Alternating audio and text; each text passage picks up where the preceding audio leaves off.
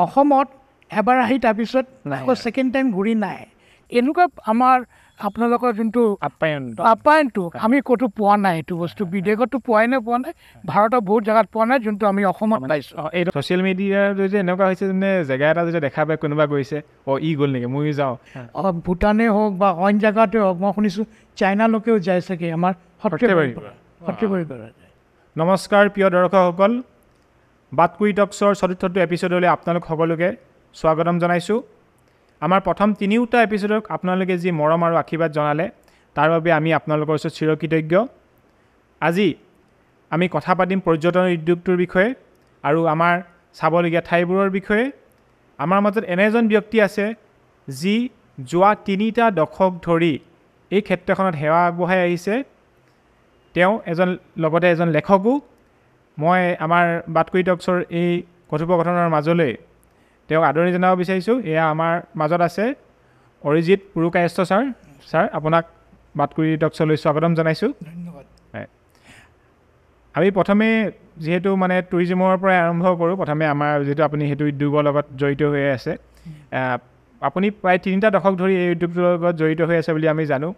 আপুনি কেনেদৰে এই উদ্যোগটোলৈ আহিলে বা কেনেদৰে মানে আপোনাৰ জাৰ্ণিটোৰ বিষয়ে অকণমান প্ৰথমে আমি পাতি লওঁ বুলি ভাবিছোঁ মোৰ জাৰ্ণিটো হ'ল এটা যেতিয়া আমাৰ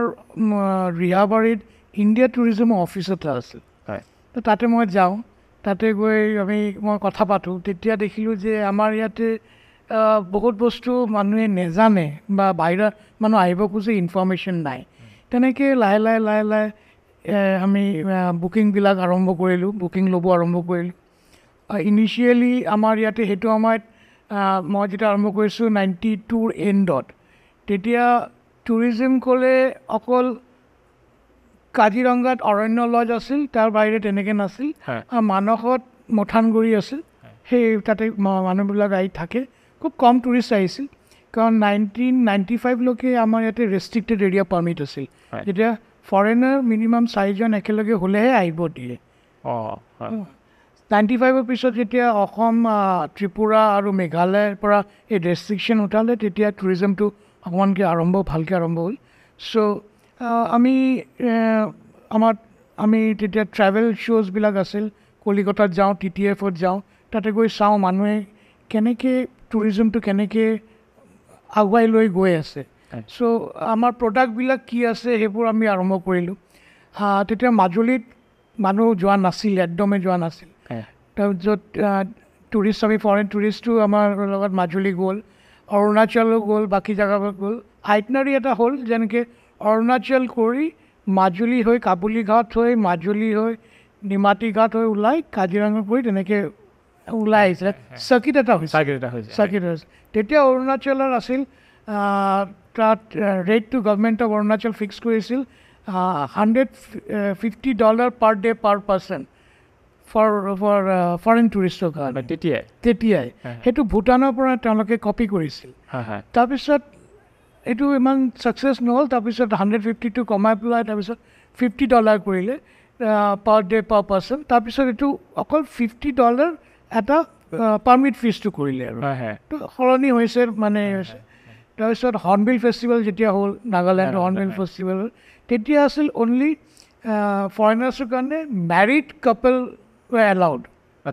বাট মেৰিড কাপল এলাউডৰ কাৰণে কোনো নাই যে মেৰেজ চাৰ্টিফিকেট দেখাব লাগিব যে সেইটো নাই তেনেকুৱা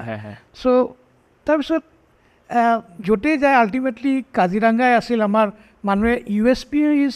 নৰ্থ ইষ্ট ইজ 95% টুৰিষ্ট আহিব তেওঁলোকে কাজিৰঙা আহিবই Kaziranga is a success story not only গড় বাট আমাৰ তাৰ চৰাই হওক বা আমাৰ অইন যিবোৰ বস্তু আছে তাৰ লগত আমাৰ মানস আছে লাহে লাহে তাৰপিছত নামেৰি হ'ল ডিব্ৰু চৈখোৱা হ'ল বেচিকেলি ৱাইল্ড লাইফটোত বেছি জোৰ দিয়া হৈছে চ' গতিকে সেইটো হ'ল ৱাইল্ড লাইফটো আমি বেছিকৈ জোৰ দেখাইছোঁ নে টুৰিষ্টসকলে ৱাইল্ড লাইফটো বিচাৰি আহিছে দুইটাই আছিল কাৰণ টুৰিষ্টৰ ডিমাণ্ড আছিল যোনটো যিখিনি তেওঁলোকৰ আহি পেলাই এটা ছেটিছফেকশ্যন পায় বেলেগ ঠাইত সেইটো দেখা গৈছে যে মানসৰ হ'ল কি মানসৰ ছেটিংটো এনেকুৱা হ'ল যে এইটো মানে ভূটানৰ লগত জড়ি আছে সেইকাৰণে মানস যদি জেগাটো এনেকৈ কয় যে পৃথিৱীত যেতিয়া মানুহ অহা নাছিলে যেনেকৈ পৃথিৱীখন কেনেকুৱা আছিল মানৱখন তেনেকুৱা আচ্ছা এইটো আপুনি মথানগুৰিত গ'লে সেই ছেটিংটো পাব তাৰ ছানছেটৰ লগত ভূটান তাৰ আমাৰ বেকী নদী এইবোৰ আছিল তাৰ ছেটিংটো তেনেকুৱা আছিল অৱশ্যে তাৰ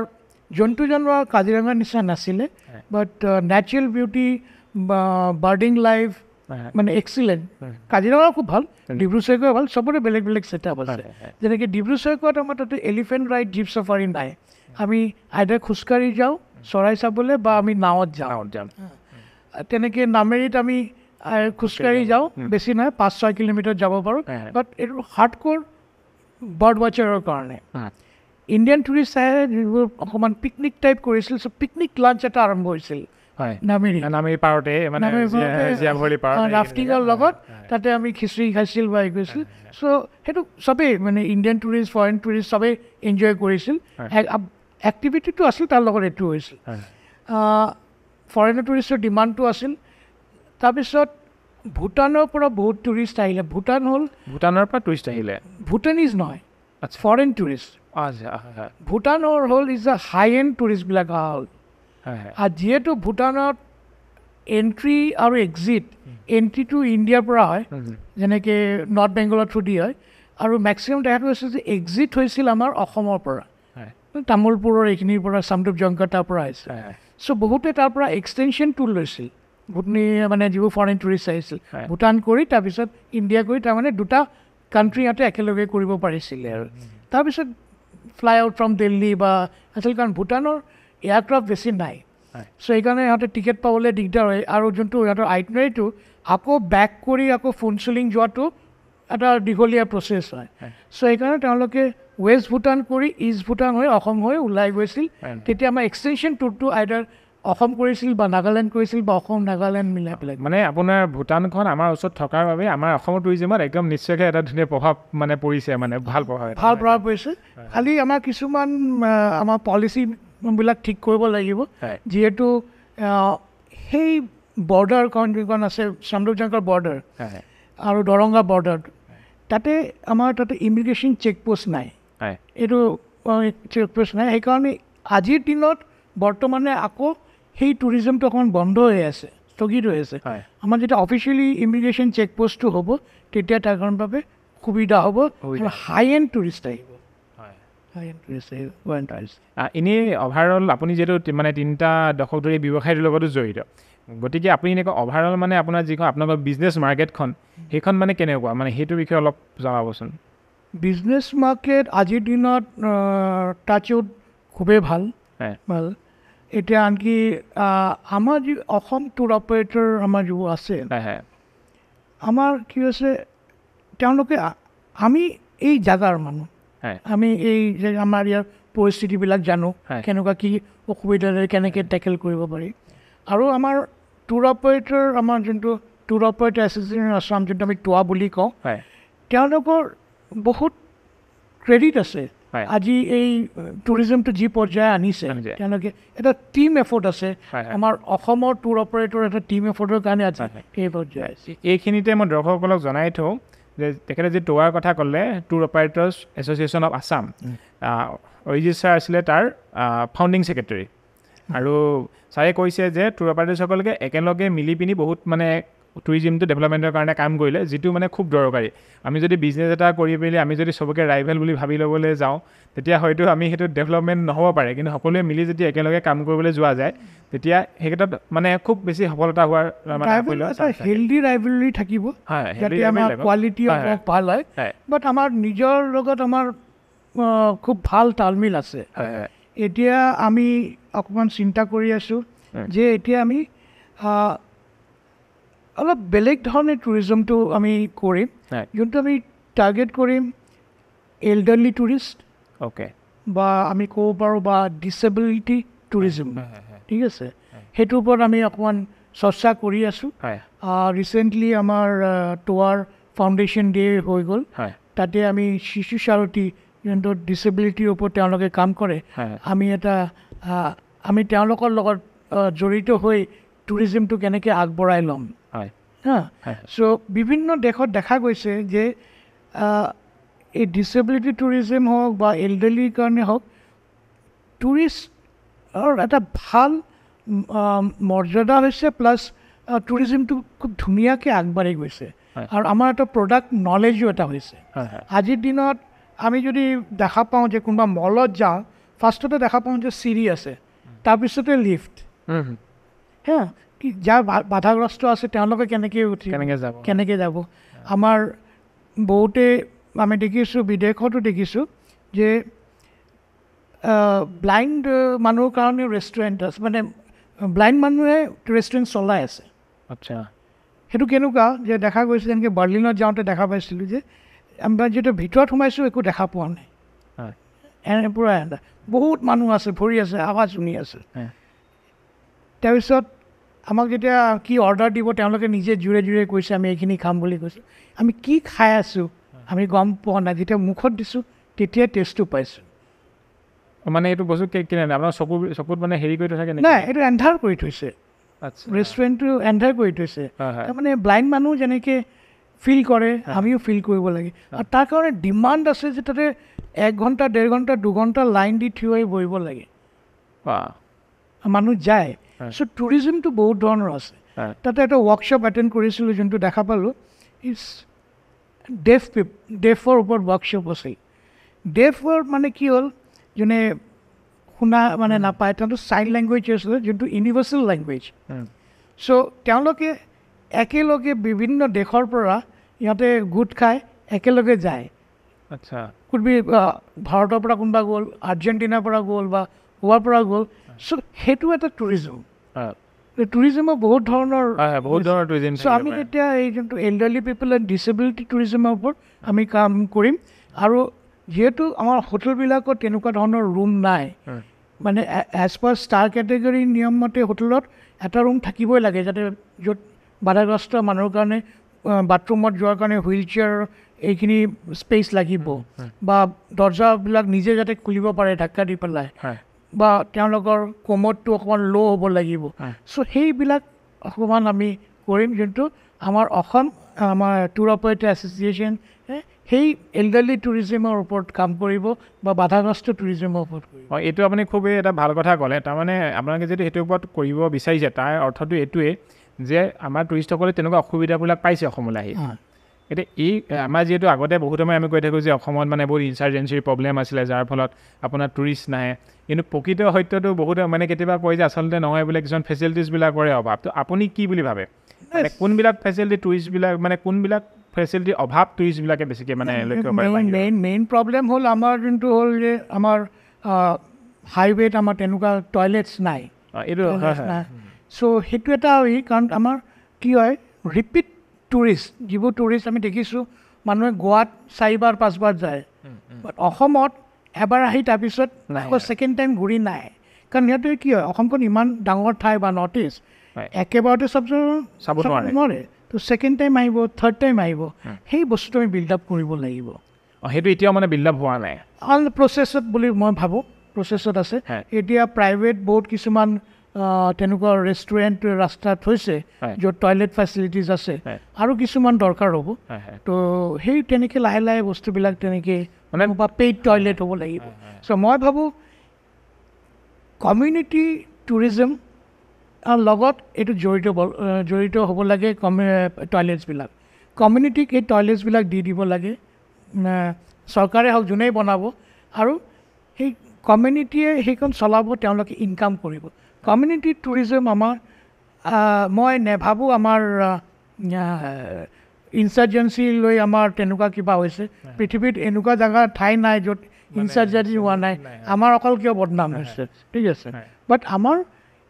আমি কমিউনিটিক লৈ এতিয়া আমি আগুৱাব লাগিব দেট ইজ তাৰমানে এইটো এটা ফেক্ট হয় মানে বহুত সময়ত আগতে মানে তেনেকুৱা ধৰণৰ কথা কিছুমান দোহাই এনে দি থকা যায় কিন্তু আটাইতকৈ আচল প্ৰব্লেমটো হৈছে আমাৰ টয়লেটৰ অভাৱ তেনেকুৱা ধৰণে ক'ব পাৰে আপুনি মানে টয়লেট ফেচিলিটিৰ অভাৱ কিছুমান মানে ৰাস্তা আছে নিশ্চয় আছে এইটো আছে মানে এইটো কিমান ডাঙৰ আমি কৰা নাই আমাৰ এইকাৰণে কি হৈছে ডেভেলপমেণ্টটো আমাৰ কাজিৰঙাৰ পিনে হৈছে যাওঁতে অসমৰ অইন জেগাত হোৱা নাই চ' যেতিয়া ডেভেলপমেণ্ট হ'ব টুৰিষ্ট তেনেকৈয়ে যাব আমাৰ নৰ্থ গুৱাহাটী খুব ধুনীয়া ঠাই আছে ধুনীয়া ঠাই চ' আমাৰ গুৱাহাটীৰ আশে পাশে আমাৰ গুৱাহাটীৰ মানুহেই বহুতে চাগে নৰ্থ গুৱাহাটী যোৱা নাই চ' তেনেকুৱাকৈ এই বস্তুবিলাক প্ৰগ্ৰেছ হৈ আছে লাহে লাহে হৈ আছে আৰু মোক কওকচোন মানে বিদেশী টুৰিষ্টসকলৰ বিষয়ে কওক বৰ্তমান সময়ত ক'ভিডৰ পিছত কমিছে নেকি টুৰিষ্ট মই ভাবোঁ অকণমান কমিছে আকৌ চাগে 2 বছৰৰ ভিতৰত আহিব বাঢ়িব এইটো আপোনালোকে গ্ৰেজুৱেলিটো এটা ভাল ইনক্ৰিজ এটা দেখিছিলে ক'ভিড আমি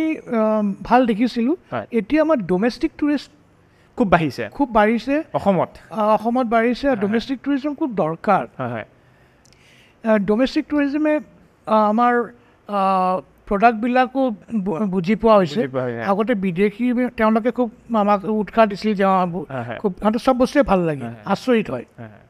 আনকি গুৱাহাটীত যেতিয়া এয়াৰপৰ্টৰ পৰা আহে ইমান হৰ্ণ যে বজায় তাতেই আচৰিত হৈ যায় কি ইমান হৰ্ণ বজাইছে ৰাস্তাত যদি গৰু বহি আছে গৰু কিয় বহি আছে কিমান দেৰি বহি থাকিব কেতিয়া ঘূৰি যাব কেনেকৈ যাব চব বস্তুতে কিউৰিয়চিটি আছে বাট ইণ্ডিয়ান টুৰিষ্ট এইবোৰ ইমান নিদিয়ে বাট আমাৰ ঠাইডোখৰলৈ খুব ভাল পায় আমাৰ জেগাটো ভাল পায় মানে ইণ্ডিয়ান টুৰিষ্ট হিচাপে আপুনি যিখিনিতো আছে আপুনি ভাৰতৰ বাকী বিভিন্ন জেগাৰ পৰা অহা মানুহখিনি বাহিৰেও বৰ্তমান অসমীয়া মানুহ ফুৰিব শিকিছে অসমীয়া মানুহ আগৰ পৰাই ফুৰিছে যিহেতু এতিয়া প্ৰবেবলি ছ'চিয়েল মিডিয়া হৈছে কাৰণে আমি গম পোৱা গৈছে হ'লেও মানে অলপ বেছি যেন লাগে মানে ধৰক আমাৰ আগৰ প্ৰজন্মটোৰ মানে ফুৰা হেৰিটো অলপ কম নেকি এতিয়াতো অলপ বেছি এনেকুৱা এটা মোৰ মানে ফিল এটা হয় মানে এইটোতো নিশ্চয় আৰু এনেকুৱা এটা হৈছে যেন ছ'চিয়েল মিডিয়াটো আপুনি যিটো কথাটো ক'লে যেতিয়া দেখিছে বুলি ছ'চিয়েল মিডিয়াৰ যে এনেকুৱা হৈছে যেনে জেগা এটা যেতিয়া দেখা পায় কোনোবা গৈছে ই গ'ল নেকি ময়ো যাওঁ এনেকুৱা ধৰণৰ এটাও হৈছে নিচিনা লাগে এইটো হৈছে একপিনে আমাৰ পজিটিভ ছাইড যদি কওঁ হয় হৈছে আৰু এটা বস্তু পইচাও আহিছে হাতলৈ এটা সময়ত অসমীয়া মানুহৰ ইমান পইচা নাছিল মানে ফুৰিব পৰাকৈ পইচা অসমীয়া মানুহ আমি আছিলে বুলি নাভাবোঁ আজি বা মানে 2মান দশক আগলৈকে এতিয়াতো ৰিচেণ্টলি মানে ধৰক পইচাটো আগতকৈ আপুনি কি ভাবে পইচা আহিছে নহয় মানে হাতলৈ পইচা নিশ্চয় আছিলে বাট মই ভাবোঁ যিহেতু তেওঁলোকে নিজে গৈ কিছুমান কৰিবলৈ বাধা পাইছিলে বা এক্সপেঞ্চিভ পাইছিলে এতিয়া যিহেতু টুৰ অপাৰেটৰ থ্ৰুদি গ'লে বস্তুটো এক্সপেঞ্চিভ নহয় এটা মানে ভালকৈ বস্তুটো এটা কষ্ট এফেক্টিভ কৰি দিয়ে চ' সেইটো কাৰণে সুবিধা এটা হৈছে টুৰ অপাৰেটৰ কাৰণে টুৰ অপাৰেটৰ্ছৰ মানে গুৰুত্ব এটা মানে সেইটো কথা বুজি পাইছোঁ হ'লেও এনেও নিজৰ মানুহৰ মাজতো মই দেখা পাইছোঁ যে মানে আজিকালি ল'ৰা ছোৱালীবিলাকে মানে হয়তো দেউতাকহঁতে ইমান জেগা ফুৰা নাছিল ল'ৰা ছোৱালীবিলাকে মানে ফুৰিব বিচাৰে সেইটো হয় আৰু আমি যেতিয়া আপুনি হেৰিয়ৰ কথা আহিলে মানে লোকেল টুৰিজিমৰ কথা আহিলে মানে আমাৰ ওচৰৰ পাজৰ ঠাইবিলাকৰ যিটো আজিকালি বেছিকৈ ফুৰিব লৈছে ছ'চিয়েল মিডিয়াৰ ধৰক আমি দেখা পাইছোঁ বা সেই ক্ষেত্ৰত আপুনি অলপ কওকচোন মানে কি মানে কেনেধৰণৰ টুৰিজিম আমি ডেভেলপ কৰিব পাৰোঁ মানে ওচৰতে আমাৰ অসমতে ইমান ঠাই আছে যোনটো আমি ক'ব পাৰোঁ যে কম জনা জেগা বা লেছাৰ নন ডেষ্টিনেশ্যন আপুনি নলবাৰী পিনে যাওক পাঠশালা পিনে যাওক চবতে কিবা না কিবা আছে আপুনি আমাৰ ইনফেক্ট আমি যদি মানসলৈ যাওঁতেও বহুত ঠাইত তেনেকুৱা জেগাবিলাক আছে য'ত মানে মানুহে জানিছিল পিছে কেতিয়াও যোৱা নাছিল তো সৰ্বগত যোনটো আমাৰ নামঘৰ আছে য'ত গৈ পেলাই গামোচা চবেই গছত গামোচা পিন্ধায় এইটো 2 প্ৰকাৰ হয় এটা হয় কি গামোচাটো পিন্ধালে আৰু মানুহে দোকানৰ পৰা কিনে দোকানৰো বিক্ৰী হ'ল গামোচা দেখাটো বৰ ধুনীয়া দেখি আপুনি যেতিয়া সৰ্বগতে সোমাব গোটেই গামোচা দিয়ে হেৰি হৈ আছে চ' মানে এটা মানে কি হয় ছ'চিয়েল মিডিয়াৰ কাৰণেও ভাল হয় আমাৰ নিজৰো ভাল লাগে তেনেকুৱা তাৰপিছত আৰু কিছুমান ঠাই আছে সৰু সৰু ঠাই য'ত ছেকেণ্ড ৱৰ্ল্ড ৱাৰৰ সময়ত সৰ্বগত এয়াৰপৰ্ট আছিল আমি নাজানিছিলোঁ সৰ্বগত এয়াৰপৰ্ট মই আজি গম পাইছোঁ চ' তেওঁলোকে মষ্ট প্ৰবলি এইটো ৰিফিলিঙৰ কাৰণে ৰাখিছিল নেকি তো তাতে যিবোৰ ঘৰবিলাক আছে কিছুমান ঘৰ এতিয়াও ভাঙা নাই তাতে মানুহ ৰিন'ভেট কৰি তাতে মানুহবিলাক তাতে আছে এইটো part of airport but air ষ্ট্ৰিপটো নাই এয়াৰ ষ্ট্ৰিপটো বেকী নদীয়ে খাই দিলে এইটো সেইটো নাই বাট তেনেকুৱা ধৰণৰ বস্তু পুৰণা বস্তু আছে প্লাছ আমাৰ যিটো এইখিনি ঠাইত থিয়েটাৰ খুব ধুনীয়া হয় থিয়েটাৰ টুৰিজম এটা আছে আমাৰ অসমত সেইটোক আমি ডেভেলপ কৰিব পাৰোঁ মানে এনেকুৱাতো বহুত ধৰণৰ এতিয়া মানে অসমলৈ যেতিয়া কোনোবা মানুহে আহি কি কয় I love Assam because it's so green and the sky is blue সেই কথাটো ক'ব যায় মানে সেউজীয়া অসমখনৰ আমাৰ কথাটো ক'ব যায় মানে এতিয়া যিটো গতিত আপোনাৰ মানে আমাৰ হেৰি হৈ গৈ আছে বিভিন্ন ডেভেলপমেণ্টৰ নামত কিবা বা কনষ্ট্ৰাকশ্যন কিবা কিবি বহুত কিবা কিবি আমাৰ মানে অৰণ্য ধ্বংসটো একদম হৈয়ে আছে এইটো ক্ষেত্ৰত মানে কি ক'ব আপুনি মানে সেই মানে মানুহবিলাকেতো গ্ৰীণটো বিচাৰি আহে ন আমাৰ নাই অৱশ্যেই তেওঁলোকে অসমত যেতিয়া আহে গ্ৰীণটো বিচাৰি আহিবই আৰু যেতিয়া দেখে এক্সেপ্ট ফেব্ৰুৱাৰী মাহৰ বাহিৰে যোনটো ধূলি বতাৰ মাহ গ্ৰীনাৰীটো নাপায় অইন সময়ত গ্ৰীনাৰীটো পায় বৰ ধুনীয়াকৈ পায় চ' আমাৰ এই গ্ৰীনাৰীটো আমি যিমান গাঁৱৰ পিনে লৈ যাম আমি বেছি গাঁৱৰ দেখুৱাব পাৰিম আৰু গাঁৱৰ যিখন মানে তাতে থকাৰ বা মানুহবিলাকৰ যেনেকুৱা ধৰণৰ তাৰ পৰিস্থিতিত সেই তেনেকুৱা এইটো নহয় যে তেওঁলোকে কোনো গৰীব বস্তু বা কিবা এটা চাব খুজিছে তেওঁলোকে ভাল এটা পজিটিভ বস্তু চাব পাৰে কিন্তু অসমত সেইটো পোৱা যায় চিম্পল আমাৰ কাৰণে চিম্পল আমি সদায় দেখা পাওঁ আমি ইমান মন নকৰোঁ তেওঁলোকে মন কৰে যে নদীতে আপুনি যদি এটা ক'ৰবাৰ নদীৰ কাষত যায় যিকোনো নদীত যাওঁতে যোনটো ৰাস্তাটো যেনেকৈ পাক খাই গৈছে গৈ পেলাই তাতে যোনটো আমাৰ বিভিন্ন ধৰণৰ মানুহে খেতি পথাৰ কৰিছে চ' সেইবোৰ চাই এটা বেলেগ এটা বা নাও গৈ আছে নাৱত মাছ মাৰিবলৈ গৈ আছে চ' এক্টিভিটিজ সেই এক্টিভিটিজবিলাক আমাৰ ইয়াতে বহুত বেছি আছে তেনেকুৱা ধৰণে কথা পাতিব বিচাৰিছোঁ মানে ধৰক আপুনি টুৰিজমৰ কথা ক'লে আমি মানে ৰিভাৰো যে নদীৰ কথা ক'লে ৰিভাৰ টুৰিজম এটা হ'ব পাৰে ব্ৰহ্মপুত্ৰ ইমান ধুনীয়া এখন নদী আছে নহয়নে এনেকুৱা উইণ্টাৰত মানে আমি যেতিয়া আমাৰ ব্ৰহ্মপুত্ৰ কিনাৰতে বহুত বালি পৰে বিভিন্ন জেগাত তেতিয়া আমি তাতো এটা টুৰিজমৰ এটা ব্যৱস্থা এটা হ'ব পাৰে নিশ্চয় হ'ব পাৰে অকল তাতে আপুনি মই যোনটো কওঁ যে ঘাট টুৰিজম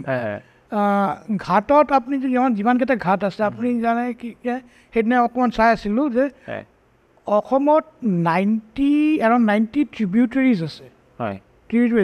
তাৰ কিমান ঘাটো থাকিব পাৰে ঘাট ক'বই নালাগে আপুনি যদি শুৱালকুছি যায় শুৱালকুছিৰ ঘাটটো ইমান ধুনীয়া তাতে কি এটা এক্টিভিটিজবিলাক বেলেগ ধৰণৰ হৈ থাকে চ' মানে এই ৰিভাৰ টুৰিজমেই হওক বা আপুনি যোনটো ক'লে বিচ টাইপ কিবা হ'ল আমাৰ যদি তাতে বুক ফেয়াৰ বা এনেকুৱা ধৰণৰ কিবা হয় শুৱালকুছিতে হওক বা য'তে হওক চ' সেইবোৰ তাত দৃশ্যটোৱে বেলেগ হৈ যায় মানে আপোনাৰ ভিতৰত পজিটিভ এনাৰ্জি আহি যায় আপুনি যেতিয়া মন্দিৰত যাব মন্দিৰত যেতিয়া আমি বেল বজাওঁ ঘণ্টাটো সেই বেল ক'ৰ পৰা আহে সৰ্থেবাৰী আমাৰ অসমত বেল আমাৰ সেই বেল আমাৰ যিবোৰ মনেষ্ট্ৰীত যায় বা বুদ্ধিষ্ট মনেষ্ট্ৰী চব সৰ্থেবাৰীৰ পৰা যায় এই যিটো কাঁহ পেটেলৰ যে বস্তু বনোৱা উদ্যোগ বেল মেটেল চ' সেইকাৰণে কয় যে আপুনি যদি বেল মন্দিৰত গৈ বেল এটা মাৰে আপুনি যদি 7 ছেকেণ্ডমান থিয় হয় তাতে আপোনাৰ পজিটিভ এনাৰ্জি গোটেই বডিত আহি যাব তো আমি যদি এনেকুৱা লেচন অন ডেষ্টিনেশ্যন যদি সৰ্থেবাৰীত লৈ যাওঁ সৰ্থেবাৰীত যাওঁতে কেনেকৈ পিটি বস্তুবিলাক বনায় সেইটো চাবলগীয়া আৰু বনোৱাৰ পিছত এটা টিংকৈ এটা শব্দ মাৰিব এনেকৈ মাৰিব এটা লিংগাৰ কৰিব চাউণ্ডটো সেই তেতিয়াহে সেই বেল মেটেল হয় বেল আৰু ব্ৰাছ দুটা বেলেগ চ' এইটো আচৰিত হ'ব লাগে যে যিমান আমাৰ মনেষ্ট্ৰী আছে বুদ্ধিষ্ট মনেষ্ট্ৰীবিলাক আছে ভূটানে হওক বা অইন জেগাতে হওক মই শুনিছোঁ চাইনালৈকেও যায় চাগে আমাৰ সৰ্থেবাৰীৰ পৰা যায় সেইটো সৰ্থেবাৰীৰ মানুহে নিবিকে তেওঁলোকে বস্তুটো বনায় বিকে অইন কোনোবা নেপাল বা ক'ৰবাৰ পৰা আহি পেলাই সিহঁতে ট্ৰাকে লৈ যায় বস্তুবিলাক চ' আমাৰ যোনটো ক্ৰাফ্ট অসমৰ ক্ৰাফ্ট সেইটো দেখুৱাবলৈ এটা তাক কেনেকৈ মেনুফেকচাৰিংটো হয় কি হয় সেই মানুহবিলাক জানিব লাগে আমি বেল মেটেলত খানা খালে আমাৰ ইমিউনিটি বাঢ়ে তো ক'ৰ পৰা এইবোৰ হয় সৰ্থেবাৰী ক'ত অসমত বহুত বিভিন্ন সৰু ঠাইবিলাকত বহুত মানে আপোনাৰ মানে পৰ্যটনৰ সম্ভাৱনা আছে বহুত আছে মানে নালাগে আমি নদীৰ কথা পাতি থাকোঁতে এতিয়া এই ব্ৰহ্মপুত্ৰৰে আমাৰ যিটো ঘাটটো ইমান গুৱাহাটী চহৰখনৰ মাজতেই গুৱাহাটীৰ যিখিনি ব্ৰহ্মপুত্ৰ ঘাট আপুনি ধৰক উজান বজাৰৰ পৰা যদি আমি একেবাৰে প্ৰায় ভৰলুমুখলৈকে চাওঁ মানে তাতে যিটো ছানছেট দেখা পায় সেইটো বহুত কম সাংঘাতিক দৃশ্যটো নহয় সেইটো চাবলৈ যে মানুহ আবেলি বহি নাথাকিব কি কথা আছে বহি থাকিব তাত এক্টিভিটি চাই পেলাই বহি থাকিব তাতে আপুনি ৰিভাৰ ডলফিনো দেখা পাব উজান বজাৰ ৰিভাৰ ডলফিন দেখা পায় হয় ছানছেট ছানৰাইজ হ'ব তাত দূৰৰ পৰা যে নাওবিলাক আহি আছে এটা পেছেঞ্জাৰ ফেৰী আছে বা আছে মাছমৰা নাও আছে কিমান ধুনীয়া ধুনীয়া দৃশ্য মই যেতিয়া লণ্ডনত গৈছিলোঁ লণ্ডনত কিন্তু থেমছ নদীটো দেখুৱাইছিল ইমান সৰু আমাৰ যদি ডিব্ৰুগড়ত আমি ব্ৰহ্মপুত্ৰত চাওঁ আমি সিপাৰটো দেখাই নাপাওঁ সিপাৰটোতো দেখা নাপায় অসমৰ পায় অলপমান জেগা এইখিনি জেগাতে যি দেখা পায় ক'ব গ'লে সেইফালেতো আমাৰ লখিমপুৰ আপাৰ আছাম সেইফালে দেখাই নাপায় তাৰ এক্টিভিটিজ হ'ল তাতে আমাৰ যোনটো কমিউনিটি আছে ইমান ধুনীয়া কমিউনিটি আমাৰ আছে ইমান আছে প্লাছ আমাৰ ড্ৰেছ পাতিবিলাক ইমান ধুনীয়া আমি মানে ৰেইনবো কালচাৰ আৰু আমাৰ একজেক্টলি আমি যে কাজিৰঙাত অকল যে জন্তু জানোৱাৰ চাব নহয় তাৰ ওচৰত আশে পাশে কাৰ্বি গাঁও আছে সেই কাৰ্বি গাঁওবিলাকতো আছে চিলিমখোৱা গাঁও আছে চিলিমখোৱা নামটো হ'ল চিলিমখোৱা তাতে যাব চাবলগীয়া তাতে এক্টিভিটিজ আছে মানুহৰ তেওঁলোকে ট্ৰেডিশ্যনেল ড্ৰেছ সদায় পিন্ধি আছে ফেষ্টিভেল পিন্ধি আছে এই আপুনি এই কথাটো কওঁতেই মানে মোক অলপ কাজিৰঙাতে আপোনাৰ কথা পাতিছিলোঁ তেতিয়া মানে কৈছে আগতে মানে যিবিলাক তাৰ লোকেল গাইড বা মানে জীপ চাফাৰী চলাই তেওঁলোকে কয় যে আমি কাজিৰঙা এই এটা চাফাৰী এটা কৰিলে তাৰপিছত আৰু কি দেখাম বুলি কৈ দেখাবলৈ নাথাকে আছে কিন্তু মানে ধৰক নাজানে বা বস্তুটো গঢ় লৈ উঠা নাই এতিয়া যে এই আপোনাৰ কৃষক মুক্তি সংগ্ৰাম সমিতিয়ে যিখন জাতীয় অৰ্কিড গাৰ্ডেন কৰিলে এতিয়া মানে সেইটো এটা মাছ চি টাইপ হৈ গ'ল আপোনাৰ তাৰমানে দিনটোৰ এবেলা যদি আপুনি চাফাৰী কৰিলে পিছবেলা আপুনি তালৈ গুচি গ'ল ধুনীয়াকৈ বনাইছে খুব ধুনীয়া মানে সাংঘাতিক এটা কাম কৰিলে মানে আপুনি যেতিয়া সোমাব আপোনাৰ নিজে U R proud of your state তাতে সোমাব আৰু দিনে দিনে বাঢ়ি আছে দিনে দিনে আপোনাৰ বিভিন্ন সংগ্ৰহখিনি বাঢ়ি গৈ আছে মানে সেইটো খুব মানে সাংঘাতিক এটা কাম হ'ল মানে মই ভাবোঁ আৰু অসমত মানে আমাৰ ইয়াতে ডিস্ক'থেক দৰকাৰ নাই দৰকাৰ নাই হয়তো চিটিৰ কাৰণে দৰকাৰ হ'ব বা অইন জেগাৰ কাৰণে আমাৰ দৰকাৰ নহয় তাৰ যোনটো পৰিৱেশটোৱে বেলেগ কিমান ধৰণৰ টুৰিজিম হ'ব পাৰে আপুনি অলপ বেলেগ ধৰণৰ টুৰিজিমৰ ওপৰত যিহেতু আপুনি কাম কৰিছিলে বা আপুনি প্ৰেজেণ্টেশ্যনো দিয়ে বিভিন্ন অনুষ্ঠানবিলাকত আপুনি কওকচোন তেনেকুৱা আপুনি অন্য দুই তিনি ধৰণৰ টুৰিজিম যিটো হ'ব পাৰে মানে আমাৰ টেক্সটাইল টুৰিজিম অকল আমি যে শুৱালকুছিত গৈ মুগা দেখুৱাওঁ এইটো নহয় আমাৰ এৰী এইবোৰ বিভিন্ন জেগাত আছে মিৰ্জা বা এইবোৰ জেগাত আছে বা আপাৰ আছাম গ'লেও আপুনি বহুত ঠাইত আমি দেখুৱাব পাৰোঁ যে কেনেকৈ এৰী আমি কি কোৱা হয় যে এইটো এৰীৰ পৰা যিবোৰ বাটাৰফ্লাই হয় সেইটো তাৰপিছত ইটছ মানে তাক মাৰি নিদিয়ে সেইকাৰণে বুদ্ধিষ্ট বা যিবোৰ আজিকালি বুদ্ধিষ্ট ৰিলিজন বহুতে হেৰি কৰে তেওঁলোকে এৰী কাপোৰটো প্ৰিফাৰ কৰে আগতে কি আছিল এৰী কাপোৰটো বোলে কৈছিলে যে মানে মিডল ক্লাছ বা তেওঁলোকৰ কাৰণে আৰু মুগাটো আছিল ধনী মানুহৰ কাৰণে আহোম এইটো সময় বাট এতিয়া ফেশ্বন হৈ গৈছে এৰী কাৰণ এৰী যেতিয়া পিন্ধে এৰী কাপোৰ যেতিয়া পিন্ধে ঠাণ্ডা দিনত এইটো সেই ঠাইটোত আপোনাক গৰম কৰে আৰু গৰম দিনত ঠাইটোত ঠাণ্ডা ৰাখে চ' এৰীৰ পৰা বহুত বস্তু টেক্সটাইল টুৰিজিমটো আমাৰ বিভিন্ন ধৰণৰ টেক্সটাইল টুৰিজিম আছে ইণ্ডিয়া অসমত চ' সেইটো আমি টাৰ্গেট কৰিব লাগে ময়ো মানে মাজতে আপোনাৰ আমাৰ গাঁৱৰ এখন মানে যিখন LP স্কুলখন আছিলে বহুত পুৰণা তাৰ 150 বছৰ জয়ন্তী হৈছিলে মোকো মই তাত পঢ়া নাছিলোঁ বাৰু মই বেলেগত পঢ়িছিলোঁ যদিও মোক কলেজে এটা লেখা লিখিব লাগে মই ভাবিলোঁ যে আমাৰ গাঁওখনক লৈ কি লিখোঁ কৈছে গাঁওখনত পৰ্যটন সম্ভৱ নেকি এতিয়া ময়ো সেই কথাটোৱে কৈছিলোঁ যে আপোনাৰ আমাৰ গাঁওখন কি নৰ্মেল অসমীয়া আন গাঁৱৰ নিচিনা বহুত বিশেষ একো নাই পিছফালে নদী এখন আছে নিশ্চয় কিন্তু গাঁওখনত মানে বহুত মানুহে মুগা পোহে সেই মুগা পোহা গাঁওখনৰ সেই মুগা পোহাৰ পৰাই মানে গাঁও নদী ইপাৰে চাপৰি আছে চাপৰিত চব মানুহৰ মুগা চুমনি আছে মুগা পোহে কি কৰে সূতাটো কাটি মানে বহুতে বেছি দিয়ে বা পলুহে এনেকৈ বেচে তেনেকৈ বিক্ৰীও কৰে যদি সেই মুগাখিনিক লৈ পিনি গাঁৱৰ গোটেই মানুহখনে যদি ভালদৰে জড়িত হয় প্ৰত্যেকে যদি নিজৰ ঘৰতে হাল বহাই বা অন্য বিভিন্ন ধৰণে মানে মুগাৰ লগত জড়িত হয় গাঁওখন কিন্তু বিশ্ববিখ্যাত হৈ যাবলৈ খুব বেছি সময় নালাগে কিন্তু তাতে কমিউনিটি যেতিয়াই ইনভলভ হ'ব তাতেই আমাৰ প্ৰগ্ৰেছটো হয় সেই আপুনি অলপ আগতেও এইটো কথা কৈছিলে কমিউনিটি গুৰুত্বটো আমি আমাৰ ওচৰত মায়ং আছে মায়ং আৰু পবিতৰা আছে মায়ঙৰ হিষ্ট্ৰী খুব ধুনীয়া হিষ্ট্ৰী মই ব্লেক মেজিকৰ কথা কোৱা নাই বাট অইনৰ কথা কৈছোঁ আৰু মায়ঙৰ লগত পবিতৰা দুইটাই একেলগে মানে এটা কইনৰ হেড টেইল হ'ব পাৰে আৰু মানে পবিতৰা যি মানুহ যদি অফ ছিজনতো যায় যেতিয়া পবিতৰা বন্ধ আছে বাহিৰৰ পৰাও তাৰ দেখা পাব পাৰি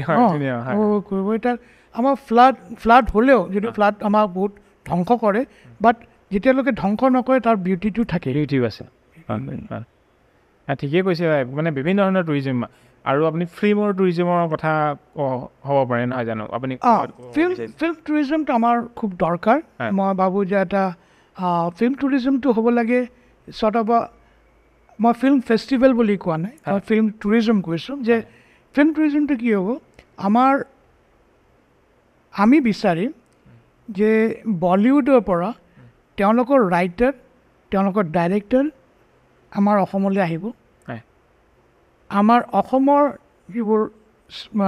তেওঁলোকে যিবোৰ ষ্টৰিজ এতিয়ালৈকে লিখিছে তেওঁলোকৰ লগত বহি আমাৰ এক্সচেঞ্জ অফ হ'ব থটছ তাৰ পৰা স্ক্ৰিপ্ট ৰাইটাৰে ষ্টৰি বনাব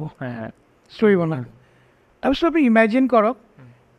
অসমত যেতিয়া শ্বুটিং হ'ব এই 3 মাহ বা 4 মাহ ধৰি যিবোৰ ঠাইত তাতে হ'ব তাৰ একটা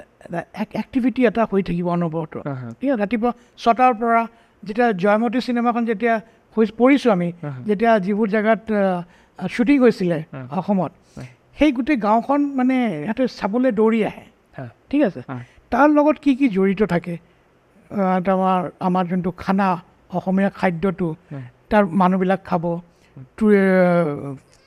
ফিল্ম ফেটাৰ্নিটি মানুহবিলাকে এইটো খাব কি জানি এইটো চিনেমাটো দেখুৱাব পাৰে তেওঁলোকে দেখুৱাব পাৰে বহুত বস্তু পপুলাৰটো তেনেকেই হ'ব আমি মাছৰ টেঙা কওঁ তাতে যদি ফিল্মত যদি মাছৰ টেঙাটো দিছে ঠিক আছে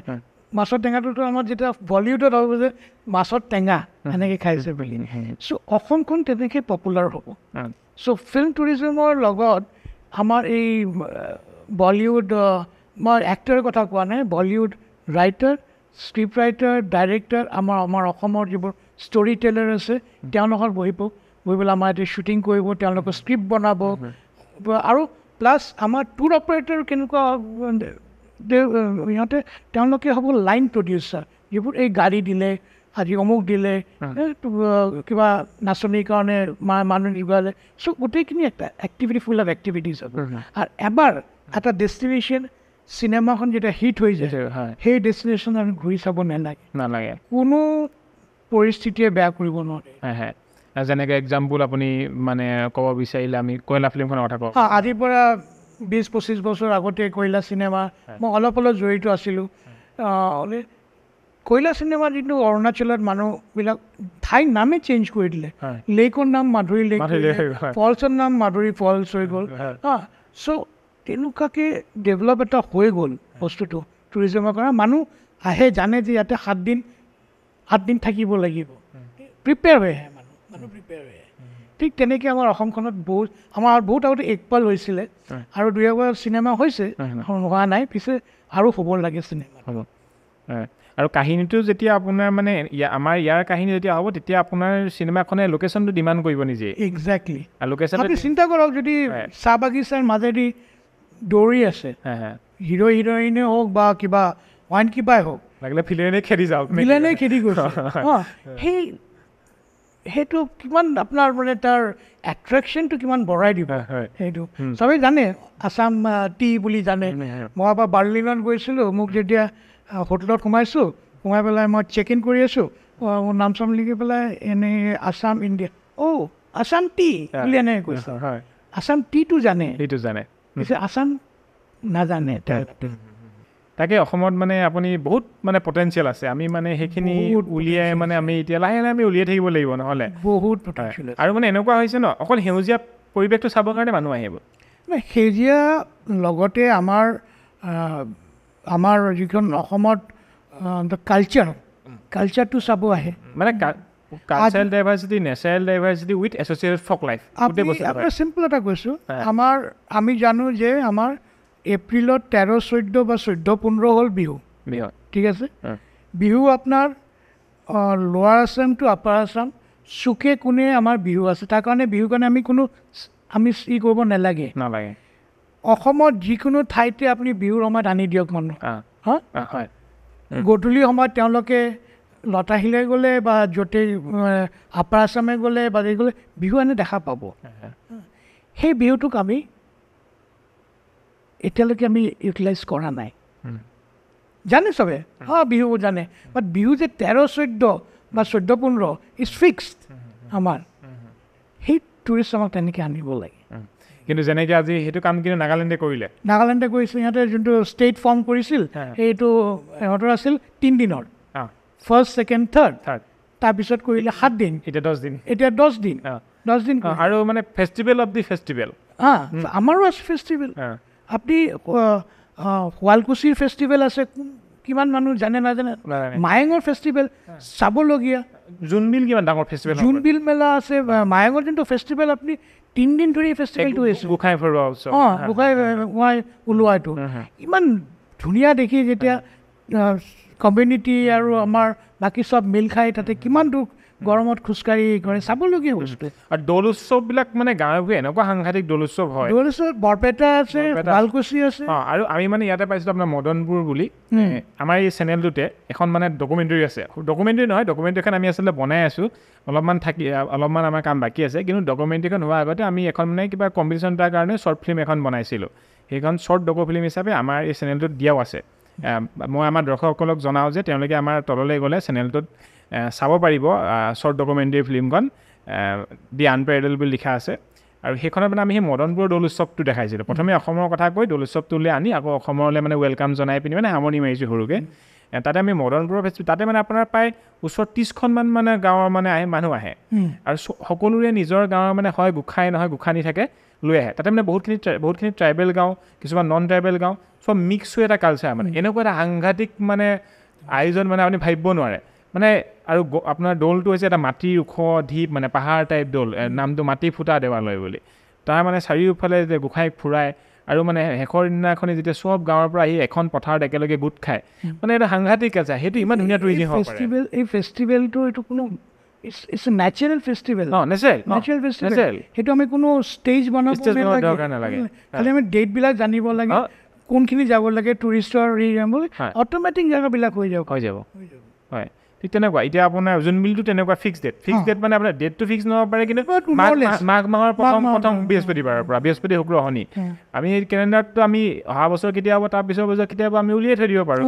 তেনেকুৱা কথা হাজোত যোনটো ফেষ্টিভেল হয় সেইটো এটা সাংঘাতিক এটা ফেষ্টিভেল হয় সেইটো আমাৰ পুৱা মক্কাৰ তলৰ পৰা আৰম্ভ হয় গৈ আমাৰ মাধৱ মন্দিৰত গৈছে চব কমিউনিটিয়ে আহি পেলাই গোটেই দিনটোৰ এটা বাট এইটো লোকেল মানুহে জানে আৰু আমাৰ গুৱাহাটী মানুহ চাগে নাজানে এইটো তেনেকুৱা এতিয়া মই যোৱাবাৰ আপোনাৰ মহোহোটো বিচাৰিছোঁ মহোহো অৰিজিনেল ফৰ্ম আজিকালি পাবলৈ নাইকিয়া হৈ গ'ল যিটো মহোহো ফেষ্টিভেল তাৰমানে যেনেকৈ আমাৰ উজনি অসমত যেনেকৈ হুঁচৰি মাৰিবলৈ মানুহৰ ঘৰে ঘৰে যায় নামনি অসমতো তেনেকৈ মহোহো গীত গাবলৈ মানুহৰ ঘৰে ঘৰে গৈছিল কিন্তু এইটো বস্তু একেবাৰে বহুত কমি গ'ল ঠাই বহুত কম ঠাইত আছে মই বিচাৰি যোৱা বছৰ পালোঁ এঠাইত গৈ পিনি আপোনাৰ এইফালে এই হাজোৰ ফালে ৰামদিয়াৰ পৰা অলপ ভিতৰলৈ গৈ সোমাই পিনি তাতে ফটো ভিডিঅ' লৈ আহিলোঁ মানে সেই তেনেকুৱা হয় মানে আপুনি ভাল প্ৰমোশ্যন কৰি আছে আপোনালোকৰ নিচিনা এইবিলাক প্ৰমোশ্যন কৰিলে তেনেকুৱা হ'ব যোনটো লাইনত আপোনালোকৰ আছে মানে আমি মানে ফটোগ্ৰাফী হিচাপে বা ভিডিঅ'গ্ৰাফী কৰিব বিচাৰোঁ আৰু চ' তেনেকৈ থ্ৰু ছ'চিয়েল মিডিয়া মানুহ গম পাব ছ'চিয়েল মিডিয়াই কিন্তু সাংঘাতিক হেল্প কৰিছে এতিয়া আৰু গোটেই আমি খবৰবিলাকো পাইছোঁ ছ'চিয়েল মিডিয়াতে একো নাই আপুনি টাইপটো মাৰি দিয়ক নামটো লিখি দিয়ক চাৰ্চ কৰক ক'ৰবাত নহয় কিবা এটাতো আপোনাৰ লাইন আহি গ'ল খবৰ কৰক কিবাকৈ ওলাই যায় আৰু আমি এনেকৈ টুৰিজিমৰ ক্ষেত্ৰত কথা পাতি থাকিম এতিয়া মই এটা বেলেগ কথালৈ আহোঁ যিটো আপুনি বহুদিন ধৰি আজি কৰি আহিছে সেয়া আশে পাশে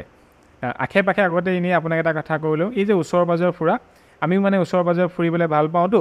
মই মানে 12 বছৰমান হোষ্টেলত থাকিলোঁ আৰু তাৰে মানে 7 বছৰ এনেকুৱা হোষ্টেলত আছিলোঁ ক্লাছ 6ৰ পৰা তাতে মানে ওলোৱা সময়ত তেনেকৈ নহয় গতিকে ঘূৰা ফুৰা নহয় তাৰপিছত আপোনাৰ ডিগ্ৰী পঢ়িলোঁ লখিমপুৰ কলেজত তেতিয়ালৈকে মানে সেই জেগাতে থাকি ওচৰ পাজৰ অলপমান ঘূৰিছোঁ আৰু তাৰপৰা যেতিয়া নগাঁৱলৈ মাষ্টাৰ ডিগ্ৰী কৰিলোঁ তেতিয়া আহোঁতে তাৰপিছত আৰু 1 বছৰ মই প্ৰজেক্টত আছিলোঁ সেই 3 বছৰত কি কৰিলোঁ আপোনাক খুব ঘূৰিলোঁ ওচৰ পাজৰবিলাক আৰু তেতিয়া আমি এটা মই পথিক বুলি এটা বেনাৰত মানে আমি মানে এনেই কাম চাম কৰিব বিচাৰিছোঁ আৰু ভৱিষ্যতে কিবা অৰ্গেনাইজেশ্যন কৰিম এনেকৈ তেতিয়া তাতে আমি এটা প্ৰগ্ৰাম কৰিলোঁ এক্সপ্ল'ৰ দি নিয়েৰেষ্ট বুলি ভাবি মোৰ লগত মানসজ্যোতি শইকীয়া বুলি ভাইটি এজন আছিলে তাক যদি কওঁ ব'লাচোন যাওঁ সি মানে কেতিয়া নাযাওঁ বুলি নকওঁ ৰ'ব মই অমুক বজাৰত আহি আছোঁ বা এনেকৈ কয় মানে গতিকে সিয়ে মই খুব ঘূৰিলোঁ আৰু বেলেগো ঘূৰিলে আমি বেলেগ মানুহক ফুৰালোঁ তেতিয়া আমি হঁদধি ৱাটাৰফলছ এই নীলা পানী চাপানালা তেনেকৈ বিভিন্ন জেগা বিশেষকৈ ঢিঙৰ আপোনাৰ বালিচৰবিলাকলৈ যাওঁ তাতে মানে বালিচৰবিলাকত ঢিঙৰ ব্ৰহ্মপুত্ৰ পাৰটো বিৰাট সাংঘাতিক মানে বালিচৰ সেইবিলাক বহুত ঘূৰিলোঁ এতিয়া আমি মানে আৰু ওচৰত চৰাই তৰাই ফটো চটো মাৰিবলৈ গৈছিলোঁ তাৰপিছতে সেই বস্তুটো যেতিয়া মই নগাঁৱৰ পৰা গুৱাহাটীলৈ গুচি আহিলোঁ আমাৰ এইটো অলপ বন্ধ হৈ গ'ল কিন্তু ভৱিষ্যতে আকৌ কৰিম বুলি বা এতিয়াও কৰিম বুলি ভাবিছোঁ ভাবি পিনি সেই পথিক বেনাৰতে আকৌ মই এটা এইটো বাৰু বাদ কৰি আমাৰ এটা ইউটিউব চেনেল আছে তাৰোপৰি পথিক বুলি ইউটিউব চেনেল এটা খুলিছোঁ বেলেগ ভাইটি এজনৰ সৈতে গৈ ওচৰৰ জেগাবিলাক দেখাওঁ বুলি আৰু এটা ভিডিঅ' বনালোঁ আমি এইখিনিতে খুব ধুনীয়া এখন গণপতি বুলি গাঁও এখন আছে সেই গাঁওখন দেখাইছিলোঁ এই ৰাণীৰ ফালে আপোনাৰ যিটো কপিলি পিকনিক স্পট তাৰ অলপ ওচৰতে সেই ভিডিঅ'টো বনালোঁ তাৰপিছত আৰু বনোৱা হোৱা নাই মোৰ কামো মানে তেনেকৈ অলপ ৰৈ যায় যি নহওক আমি সেইটো আৰু কণ্টিনিউ কৰিম আৰু নতুন নতুন জেগা দেখাম এই কামটো কৰি থাকোঁ যিহেতু আপুনি ইমান ধুনীয়াকৈ ইয়াতে মানে কাম এটা কৰি আছে সেই কথাটো মই দৰ্শকসকলক জনাম বুলি ভাবিলোঁ অৰিজিৎ পুৰকায়স্থ ছাৰে আমাৰ এটা কৰিছে কি আশে পাশে বুলি তেখেতে এটা বস্তু ফেচবুকতো আৰম্ভ কৰিছে আৰু লগতে আমাৰ যিখন দি আছাম ট্ৰিবিউনৰ অনুৰোধত তেখেতে প্ৰতিমাহে এটাকৈ এনেকৈ লেচাৰ নন যিবিলাক ডেষ্টিনেশ্যনবিলাক যিবিলাক আমি কমকৈ জনা ডেষ্টিনেশ্যনবিলাকৰ বিষয়ে বা কথাবিলাকৰ বিষয়ে তেখেতে লিখি আছে আৰু তেখেতে এতিয়ালৈকে অসমত সেইদৰে 40টা খণ্ড লিখিলে এইটো ধেমালি নহয় প্ৰায় মানে 40টা খণ্ড তেখেতে লিখিছে আৰু মই এই ফাইলকেইটা আজি মোৰ হাততে আছে তেখেতে লৈ আহিছে দেখাবলৈ আৰু তেখেতে আছাম ট্ৰিবিউনত যিদৰে মানে ইংৰাজীত লিখিছে গোটেই আপোনাৰ 40টা খণ্ড প্ৰথম আৰম্ভ কৰিছিলে এপ্ৰিল 2020 চনৰ এপ্ৰিল 26 তাৰিখ সৰ্থেবাৰী আৰু তেনেধৰণে তেখেতে আপোনাৰ বিভিন্ন ধৰণৰ মানে জেগাবিলাক লিখি গ'ল আৰু একেধৰণে সেই জেগাখিনি আকৌ এই লেখাখিনিৰ অসমীয়া অনুবাদখিনি আপোনাৰ দৈনিক জনভূমিক আগতে বসুন্ধৰা আলোচনীখনত প্ৰকাশ হয় গতিকে অসমীয়া আৰু ইংৰাজী দুইটা ভাষাতে তেখেতে এই লেজাৰ নন ডেষ্টিনেশ্যনখিনিৰ বিষয়ে মানে মানুহক জনাই আছে এইটো অসমীয়াত অনুবাদ কৰা হৈছে অসমীয়াত বেলেগে অনুবাদ কৰে তেখেতে লেখাবিলাক কিন্তু তেখেতৰ জৰিয়তে আমি এতিয়া এই মানুহখিনিয়ে বহুত কিছুমান মানে সৰু সৰু ঠাই কিছুমান যিবিলাকৰ মানে খুব গুৰুত্বপূৰ্ণ কিন্তু আমি নাজানো বা কমকৈ জানো লেজাৰ নন মানে কমকৈ জনাব বা গতিকে সেই জনা ঠাইবিলাকৰ বিষয়ে তেখেতে আমাৰ মানুহক মানে জনাই আছে এই বিষয়ে আপুনি অলপ কওকচোন বস্তুটো কেনেধৰণে আৰম্ভ হ'ল কি দেখিছে আৰু কি চাবলৈ আছে অলপমান ছাৰ এইটো এটা আৰম্ভ হ'ল মই নাম নকৰা ক্লাবত বহি আছিলোঁ মই এটা মেম্বাৰ নহয় মই এটা গেষ্ট বহিছিলোঁ দুপৰীয়া সময়ত মনত আছে খুব গৰম আছিল আমি বিয়াৰ খাই আছিলোঁ তাৰপিছত কাৰোবাক চিনাকি কৰিলে এওঁ এনেকৈ টুৰিজিমৰ হয় বা এই হয় তেতিয়া এজন কৈ দিলে যে আমাৰতো গুৱাহাটীত একো দেখুৱাবলৈ একো নাই জেগা নাই এইটো খুব মোৰ ঘাট লাগিলে যে ইমান ঠাই থাকোঁতে যদি এনেকৈ কথা যদি গুৱাহাটীৰ মানুহে কৈছে তাৰমানে আমাৰ ক'ৰবাত কমি আছে আমি ৰিচ কৰিব পৰা নাই মানুহে তেতিয়া আমি জনাব যদি নজনাওঁ মানুহ কেনেকৈ জানিব চ' তেওঁক মই বেয়া পাব লগা নাই পিছলৈ মই নিজৰ ওপৰত মোৰ হৈছে তেতিয়া মই ঠিক কৰিলোঁ যে এটা ফেচবুকত মই লিখিলোঁ তাৰপিছত মই কাৰোবাক দিয়া অকল অসমীয়াত ট্ৰান্সলেটো কৰিছোঁ যে আমাৰ আশে পাশে কি আছে তাৰ বিষয়ে মই লিখিম আৰু আপোনালোকে অকণমান আপোনাৰো আশে পাশে কি আছে জনাওক ইণ্টাৰেষ্টিং এটা ছাবজেক্ট হ'ব মই যেনেকৈ ঠিক সেইদিনাখনে যোনটো মই য'ত বহি পেলাই আমি কথাটো পাতি আছোঁ ঠিক সময়ত আৰু এজন গেষ্ট আহিছিল আহি পেলাই ক'লে যে কি চাব পাৰি তেনেকৈ এইটোতে এই কথাটো ওলাইছিল যে একো নাই আমাৰ গুৱাহাটীত তেতিয়া মই তেওঁলোকক ক'লোঁ যে আপোনালোকে উজান বজাৰত যাওক তাতে উৰ্বশী আইলেণ্ড আছে আপোনাক খোজকাঢ়িব লাগিব উৰ্বশী আইলেণ্ড ইজ আৰ্কিঅলজিকেল এটা বস্তু যোনটো পানীৰ তলত গুচি যায় বাৰিষাৰ সময়ত বাট এইটো ঠাণ্ডাৰ সময় আছিল চ' ঠিক সেইটো সময়ত আকৌ উঠি আহে তো উৰ্বশী টেম্পল বা উৰ্বশী আইলেণ্ডটো চাবলগীয়া জেগা তেওঁলোকে পিছত গৈ মোক এটা পিছত জনাইছে বেলেগৰ থ্ৰুদি যে ইহঁতে এনেকুৱা ঠাই যে আছে আৰু যিজন লৈ গৈছে গুৱাহাটীৰ মানুহ তেওঁ আচৰিত হৈছে যে এনেকুৱা ঠাই আছে বুলি তাৰমানে কি আমি বস্তুবিলাক নাজানো হয় আমি জনোৱা নাই আমি missed out as a tour operator মোৰ নিজৰ ব্যক্তিত্ব মই বিজনেছ লৈ ইমান জড়িত যে এইখিনি ঠাইখিনিৰ কথা মই কাকো কোৱা নাই তো তেনেকুৱা বহুত আছে আমিও মানে উৰ্বশী সেই আইলেণ্ডটোৰ গাত যিখিনি আপোনাৰ প্ৰাচীন মানে আপোনাৰ কটা হেৰিখিনি আছে সেইখিনি ফটো মাৰিছিলোঁ 2018 চনত মই আৰু নগাঁৱৰ মানে কবি প্ৰদীপ শইকীয়া খুব ভাল কবি অসমীয়া ভাষাৰ তেখেতে মানে এই লগত তেখেতৰ খুব মানে হিষ্ট্ৰীৰ প্ৰতি ইণ্টাৰেষ্টেড আৰু তেখেতে বিভিন্ন মিউজিয়ামত গৈ বিশেষকৈ আৰ্কিঅলজিকেল বস্তুবিলাক বা মূৰ্তি চূৰ্তিবিলাক খুব চাই ভাল পায় তেখেতে মই এবাৰ নাও এখন মানে ভাড়া কৰিছিলোঁ আমি পাণবজাৰৰ পৰা ভাড়া কৰি গৈ আমি সেইটো চাৰিওফালে তেতিয়া তাত কৈছে যে 144 লগাই থোৱা আছে নামিব নিদিয়ে আমি নাওখন লাহে লাহে আপোনাৰ 3বাৰ ঘূৰাই দিছে মেচিন নাও ফেৰীখন আৰু আমি তাৰ পৰা ফটো মাৰিছোঁ নাৱৰ পৰা মানে আপোনাৰ গোটেই হেৰিবিলাক আপোনাৰ যিবিলাক তাৰ আগৰ মূৰ্তিবিলাক যিবিলাক কাটা আছে শিলত সেইখিনি ফটো মাৰিছোঁ সেই ফটোখিনি ধুনীয়াকৈ আপোনাৰ মই থৈ দিছোঁ আৰু যোৱা বছৰ বাৰু তালৈ বালি পৰিছিলতো গতিকে বহুতে গৈ ফটো তুলিলে এইখিনি যোৱা বছৰ অলপ পপুলাৰ হ'ল কথাটো আচলতে যোৱা বছৰ ইনফেক্ট আগতে আমিও এনেকৈ নাৱেদি গৈছিলোঁ পিছে মোক আমাৰ এজন জাৰ্নেলিষ্ট আছে বৰষ দাস বুলি তাই মোক ক'লে যে এতিয়া আপুনি খোজকাঢ়ি যাব পাৰিব মই খোজকাঢ়ি গ'লোঁ যোৱা বছৰ মই খোজকাঢ়ি গৈছোঁ যোৱা বছৰ এইবাৰ আমি পাৰা নাই এইবাৰ আমি টুৰ অপাৰেটৰ কিছুমান আমি গৈ পেলাই আমি নাৱেদি গ'লোঁ নাৱেদি গৈ আমি নামিলোঁ তাতে নামিছোঁ তাতে ফটো তুলিছোঁ তাৰ আগতে আমি উত্তৰ গুৱাহাটী পিনে গ'লোঁ উত্তৰ গুৱাহাটীত এটা চাবলৈ এইটো ফটোটো নেদেখুৱালে বুজাব দিগদাৰ হ'ব তাতে যোনটো ৰক স্কাল্পচাৰ আছে উত্তৰ এইটো এনেকুৱা সময়ত পানীৰ তলত গুচি যায় তাৰপিছত মাটিত দাবি যায় চ' সেইটো আমি খান্দি পেলাই ওলাই আমি ফটো চটো তুলিলোঁ চাবলগীয়া সৌন্দৰ্য তাতে আছে উত্তৰ গুৱাহাটী আপুনি সিপাৰ যাব নালাগে বোটতে আপুনি নাৱতে যাব নাৱতে গৈ পাৰতে পায় মানে এই যোনফালে আমাৰ ৰৌপৱেটো গৈছে সেইটো চাইডে নেকি তাৰ তলত এইটো আছে মানুহ কাষেদি গুচি যায় নাও মানুহ আমাৰ যিটো গৈছে আমিতো ইমান হাজাৰবাৰ গৈছোঁ কেতিয়াও দেখা গম নাপায় মানে উত্তৰ গুৱাহাটী এখন হাব আছিল আৰু উত্তৰ গুৱাহাটী মানে সাংঘাতিক এটা আপুনি আৰ্কিঅলজিকেল চাইটেই হওক বা আপুনি মানে স্কাল্পচাৰ কিমান আছিল মানে সঁচাকৈ মই মানে চাবলগীয়া ঠাই আমি ডক্টৰ শিলা বৰা বা মঞ্জুল হাজৰিকা ডাঙৰীয়া তেওঁলোকৰ লিখাবিলাক পঢ়োঁ উত্তৰ গুৱাহাটী মায়ং অইন জেগাৰ পৰা ইমান আছে বাট মই কেতিয়াবা মঞ্জুল হাজৰিকাক মই তেওঁক আমনি কৰোঁ ফোন কৰি পেলাই এইটো কি হয় ঠিক হয় তো তেখেতে কৈছে যে এইটো আপোনালোকে টুৰিজিমত এইটো ভৰাওক চাবলগীয়া বস্তু আছে চ' আমাৰ এইটো ইচ্ছা এটা আছে তেনেকৈ কৰিবলৈ 2-এটা ঠাইত কৰিছোঁ বাট কিমান ছাকচেছফুল হৈছোঁ আমি নাজানো তেজপুৰত আমি বহুত জেগা আছে তেনেকৈ চাবলগীয়া আৰ্কিঅলজিকেল গড়দৌল আছে গড়দৌল গৈছোঁ তাৰ সেইটোতো ভালকৈ ৰখাই নাছিল একদম হাবি জংঘল হৈ কিবাকৈ এতিয়া ঠিক কৰিছে যদি গম নাপাওঁ আৰু সেইটো বিষয়ে মই এইবোৰ নকওঁ বাৰু কিন্তু অসমত চুকে কোণে আছে আৰ্কিঅলজিকেল আৰু আমাৰ আশে পাশে ইমান বস্তু আছে আপুনি জাষ্ট কুকুৰমাৰাত যাব ৰিভাৰ ডলফিন চাব ৰিভাৰ ডলফিন মেক্সিমাম আমাৰ ৰিমা দাসৰ চিনেমাটো সেইখিনিতে শ্বুটিং হৈছে কিন্তু এতিয়া বহুত দুখৰ কথা যে তাতে আপোনাৰ ৰিভাৰ ডলফিনৰ একদম সংখ্যা কমি আহিছে মানে ইচ্ছা কৰিলে বঢ়াব পাৰি আমাৰ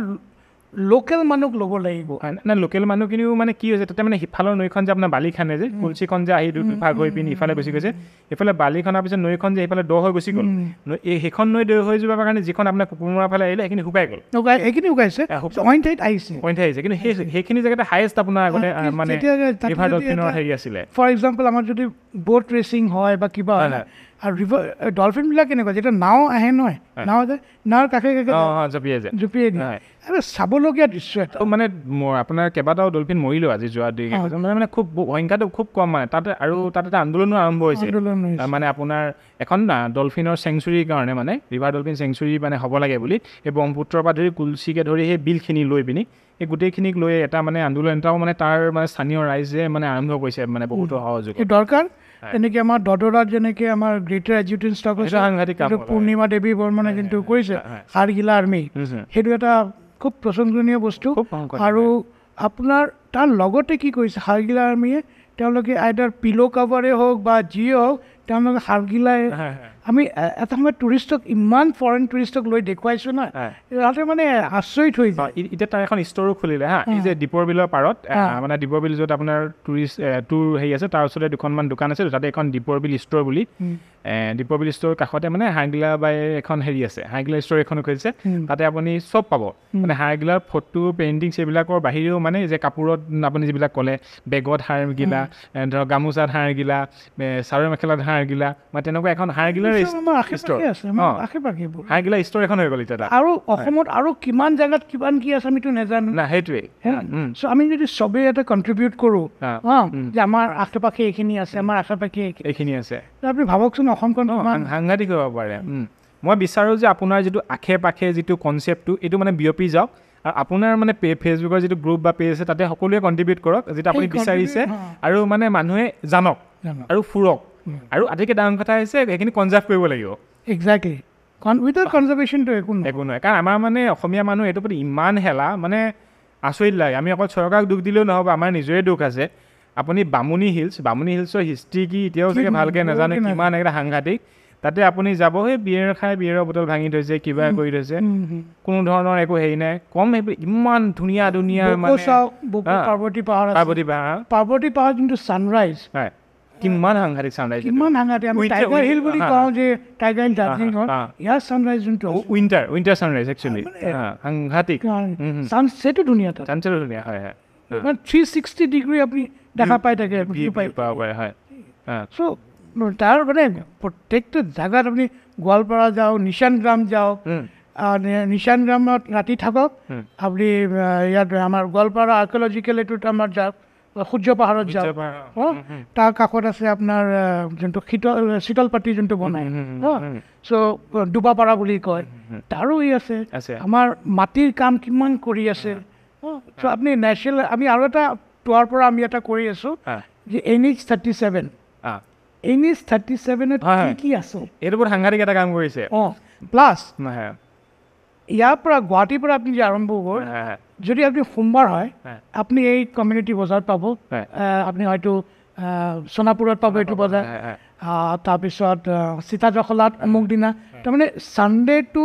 Saturday মানে 7 days কিবা না কিবা ইণ্টাৰেষ্টিং বজাৰ আছে আৰু এই বজাৰবিলাক চাবলগীয়া আছে মই আৰু মোৰ মানে আমাৰ ভিডিঅ' পাৰ্টনাৰজনে কৰি আছে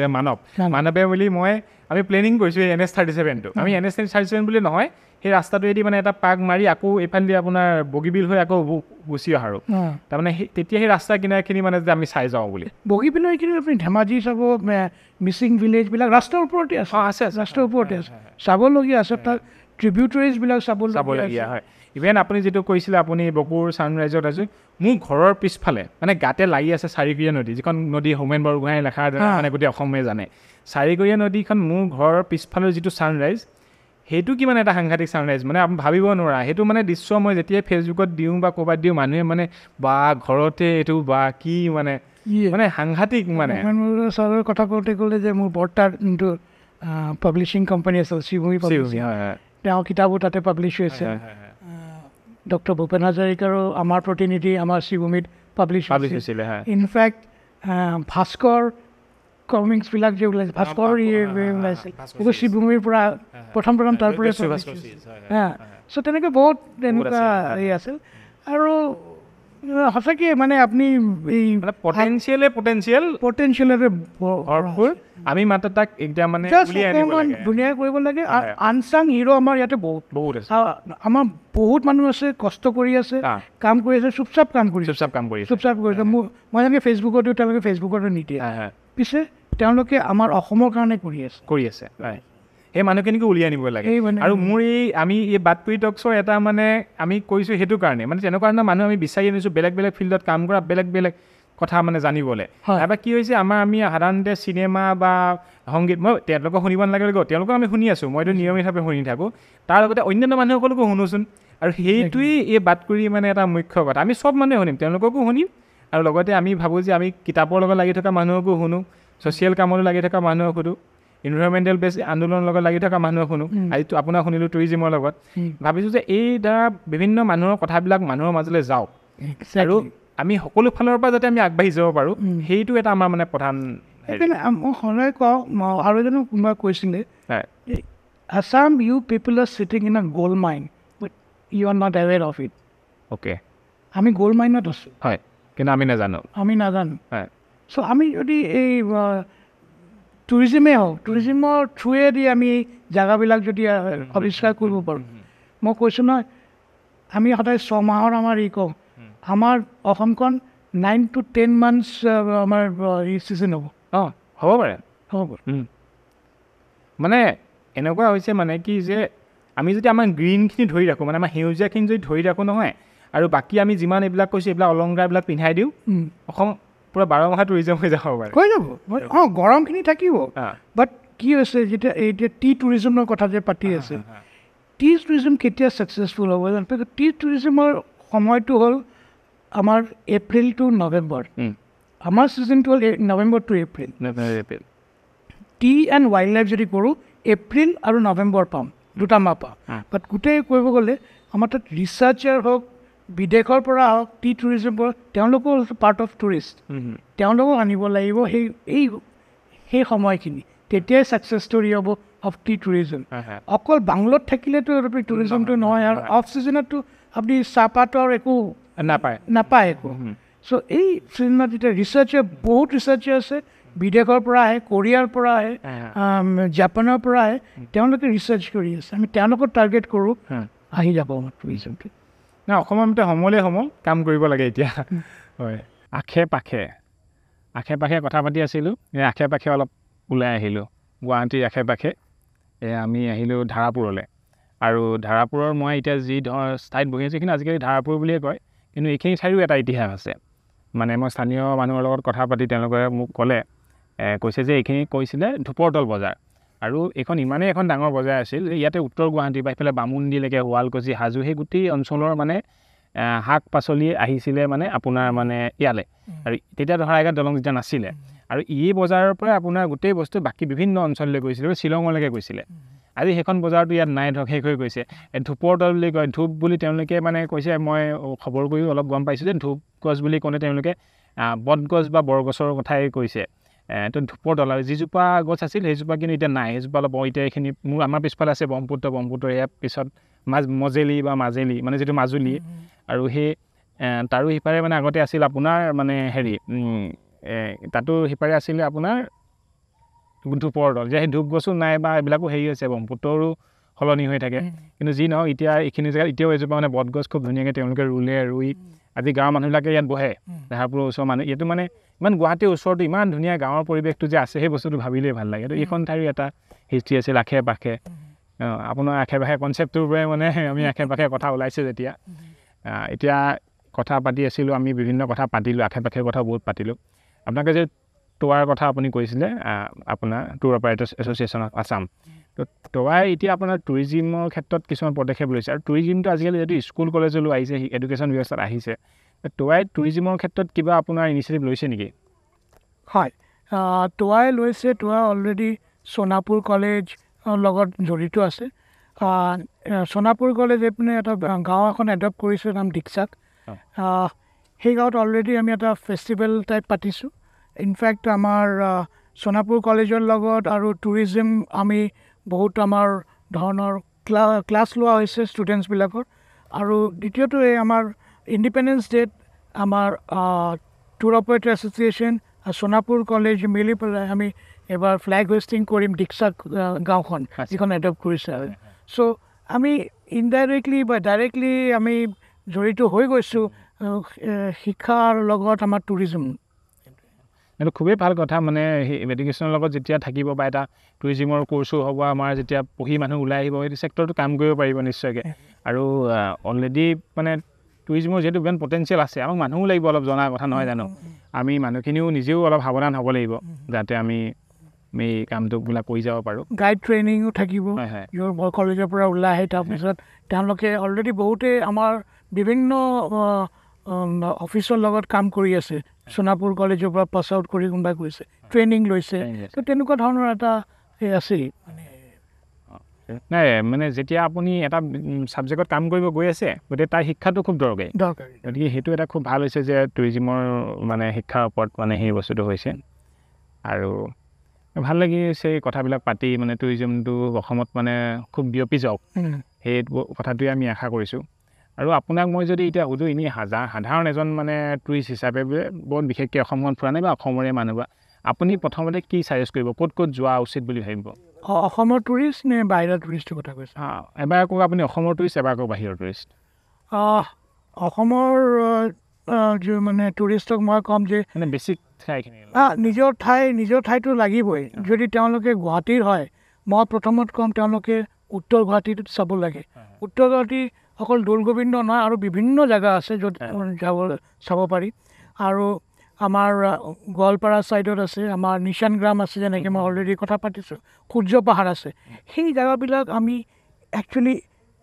মানে এইটো হাই টাইম যে আমাৰ অসমৰ মানুহ সূৰ্য পাহাৰ গৈ চাওক যে আমাৰ তাৰ চিভিলাইজেশ্যনটো এইটো সময়ত কি আছিল য'ত জৈন হিন্দু আৰু বুদ্ধিজম একেলগে আছিল চ' এটা সাংঘাতিক কথা এটা মানে তেতিয়াৰ দিনৰ কথা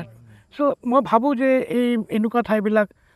অভিয়াছলি মানুহ কাজিৰঙাটো যাবই বাট তাৰ বাহিৰেও অইন জেগাও আছে মানস আছে বা অইন জেগা আছে বাট এনেকুৱা আৰ্কিঅলজিকেল চাইটছ আছে বিভিন্ন ধৰণৰ যেনেকৈ মই অলৰেডি ক'লোঁ যে গুৱাহাটীৰ পৰা যদি আপুনি এনেকুৱা জেগাত যায় য'ত এনেকুৱা এটা দিন নাই য'ত আপুনি উইকলি মাৰ্কেট পাব আৰু এই উইকলি মাৰ্কেটবিলাক ইমান বহুত ইণ্টাৰেষ্টিং যেনেকৈ মই ক'লোঁ যে মানডে সোমবাৰে গ'লে আপুনি ধৰক চিতা জখলা পালে মই কথা কৈছোঁ মই ঠিক এতিয়া মনত পৰা নাই দেওবাৰ হ'লে আমাৰ বেলতলা আছে বা তাৰ আগলৈকে আছে তো প্ৰত্যেকটো ঠাইৰে এটা না এটা আমাৰ উইকলি মাৰ্কেট আছে এই উইকলি মাৰ্কেটবিলাক ইমান ইণ্টাৰেষ্টিং মাৰ্কেট মানে চাবলগীয়া মানে কি নেপায় আপোনাৰ মানে আল্লাৰ পৰা আৰম্ভ কৰি মানে পালঙৰ পৰা আৰম্ভ কৰি কাপোৰৰ পৰা আৰম্ভ কৰি পাচলি চব বস্তু পায় চব বস্তু এটা সময়তে তাতে গোটেই খবৰবিলাকো দিব পৰা মেইন ৰিজন আছে সেইটো জেগাই আছে আজিকালি মোবাইল ফোন আহিলে তাতে এতিয়াও এইটো হোৱাটছআপ গ্ৰুপ এইটো তেনেকুৱাই হোৱাটছআপ খবৰ পাই যায় আৰু খবৰ আহি যায় বহুত খবৰ মানে মাৰ্কেটতে আহে খুব ইণ্টাৰেষ্টিং বস্তু এইবিলাকৰ ওপৰত মানে চৰ্চা হ'ব লাগে হাতৰি আলোচনীয়ে সম্ভৱ উইকলি মাৰ্কেটৰ পৰা এটা ইছ্যু কৰিছিলে আজি বা 2 কেইবছৰমান আগত যিমান দূৰ মনত পৰে ঠিক তেনেকৈ নামঘৰবিলাকৰ ওপৰত তেওঁলোকে এটা কৰিছিলে নামঘৰ মন্দিৰ এইবিলাকৰ নামঘৰৰ আছে আমাৰ বহুত আপাৰ আছামৰ যিকেইটা নামঘৰ আছে সেইকেইটা আমি এতিয়াও মানে এটা আইটনাইট আনিব লাগিব গোলাঘাটৰ পিনে আছে গোলাঘাটৰ যোনটো এনেকুৱা নামঘৰ আছে যে তাতে আপুনি এনেই আমি নৰ্মেল এনেকৈ জিন্স পেণ্ট পিন্ধি আমি নোসোমাওঁ আমি ধুতি পিন্ধি সোমাব লাগিব মাইকী মানুহ যেনেকৈ মেখেলা পিন্ধি যায় পিছত আমি ল'ৰাবিলাক পটকৈ গুচি যাওঁ চ' আমি যদি তাতে এনেকুৱা এটা ইণ্টাৰেষ্টিং কৰোঁ আমি এনেকুৱা ইণ্টাৰেষ্টিং কৰোঁ যে তাতে ধুতি কিনিব পাব বা আমি দেখিছোঁ যে অইন জেগাত শ্বিলং বা দাৰ্জিলিঙত মানুহে কিবা এটা কাপোৰ পিন্ধি এটা ফটো তোলে চ' আমাৰ ইয়াতো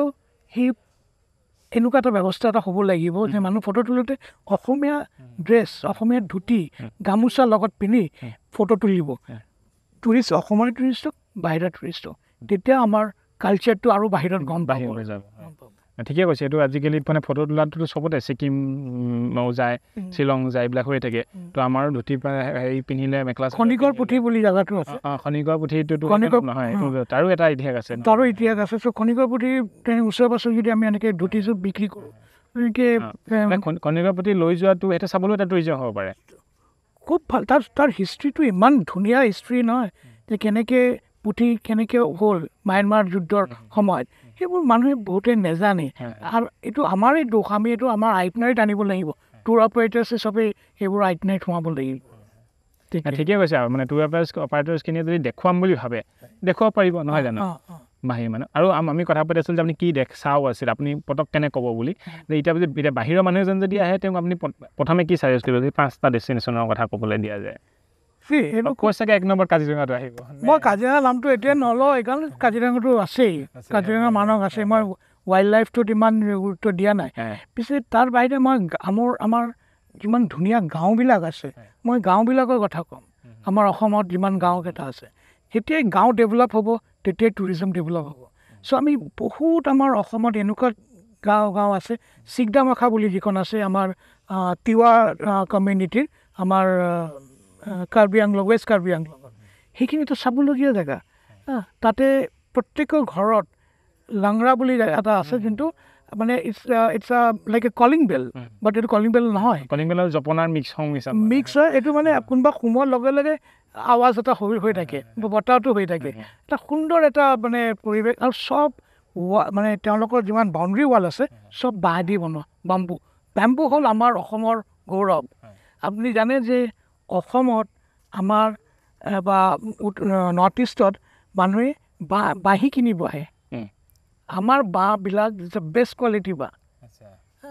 বাহিৰৰ পৰা মানুহ বাঁহী কিনিব ইয়াতে চ' তাৰো মোক যেতিয়া অকণমান মই এইটো লৈ অকণমান চৰ্চা কৰোঁতে গম পালোঁ যে বাঁহটো এনেই কাটিলে নহয় কিবা চন্দ্ৰৰ কিবা এটা পজিশ্যন থাকিব লাগে সেই তেতিয়াহে বাঁহটো কাটে বাঁহীৰ কাৰণে তেতিয়া সেই আৱাজ ওলাব ঠিক যেনেকৈ মই কৈছোঁ আমাৰ সৰ্থেবাৰীত যে খোৱাৰ পিছত এনেকৈ মাৰি দিব সেই টিংকৈ এটা যোনটো হ'ব ঠিক তেনেকুৱা বাহিৰো আছে চ' আমাৰ তাত মই কৈছোঁ ন আমি গ'ল্ড মাইনত বহি আছোঁ খানি এতিয়া খান্দিব লাগে আৰু প্ৰেজেণ্টেশ্যন দিব লাগে খান্দি মানে খান্দি তেনেকৈয়ে থাকিব বস্তুবিলাক বাট আমি দেখুৱাব লাগিব প্লাছ আমি ষ্টৰি টেলিং হ'ব লাগিব যেতিয়া ষ্টৰি টেলিং হ'ব তেতিয়া তাৰ মূল্যটো মানুহে বুজি পাব আৰু অলপ খোজকাঢ়িব নেকি নিশ্চয় এতিয়া ধৰক আমি বিভিন্ন কথা পাতিলোঁ আজি টুৰিজিম ৰিলেটেড এতিয়া মই এটা আপোনাক কথা সুধোঁ যে এতিয়া ইকনমিক্সটো দেই মানে সকলো বস্তুৰ লগতে আমাৰ অৰ্থনীতিটোৱে জড়িত নহয় জানো এতিয়া আমাৰ যিটো টুৰিজিম বিজনেছ অসমত আপোনালোকেতো এই বিজনেছটোৰ লগত বহুত বছৰৰ পৰা জড়িত হৈ আছে অসমৰ বিভিন্ন মানুহ জড়িত হৈ আছে গতিকে মানে এই ইয়াতে অকল অসমৰ মানুহেই ব্যৱসায়টোৰ লগত জড়িত হৈ আছে না আজিকালি ধৰক আমি কিছুমান বহুজাতিক কোম্পানী অহা দেখিছোঁ বা বাহিৰৰো এনেকুৱা মানে যিবোৰ অনলাইন কিছুমান কোম্পানীবিলাকো অনলাইন থ্ৰেডিও হয় গতিকে এইবিলাকত কিবা প্ৰভাৱ পেলাইছে ইকনমিক্স মানে আপোনালোকৰ মানে অলপমান এই অৰ্থনীতিৰ দিশটো অলপ জানিব লাগে টুৰিজিমৰ বিষয়ে না বাহিৰৰ কোম্পানীটো অলপ প্ৰভাৱ পেলাইছে পিছে মই এটা ক'ম যে বাহিৰৰ কোম্পানী যিবোৰ বস্তু নেজানে তাতকৈ আমি জানো আমি তাৰ প্ৰডাক্টবিলাক জানো চ' সেইকাৰণে আল্টিমেটলি এনেকুৱা হয় যে বহুতে ধৰক কথা কৈছোঁ যে কাজিৰঙালৈকে গৈছে পিছে মাজুলীৰ বিষয়ে নাজানে সেইটো আমাৰ লোকেল টুৰ অপাৰেটৰবিলাকে আমাক কৰে বা যোৰহাট গৈছে গিবন যোৱা নাই ভুৱনৰ তেওঁলোকে যেতিয়া ঘূৰি যায় এইবোৰ অনলাইন কোম্পানীৰ থ্ৰুদি পিছত যেতিয়া ক'ৰবাত দেখা পায় আমিতো ওচৰতে আছিলোঁ আমিতো যোৱা নাই এইখিনি চ' মানে ক'ৰবাত দে মিছ আউট ঠিক আছে বাট বাহিৰা কোম্পানী কি কৰে বা অনলাইন কোম্পানী তেওঁলোকে অকল হোটেলটো বেচিব কম দামত বেচিব পিছে আমাৰ যোনটো টুৰ অপাৰেটৰৰ কামটো গাইড গাড়ী গোটেইখিনি আমাক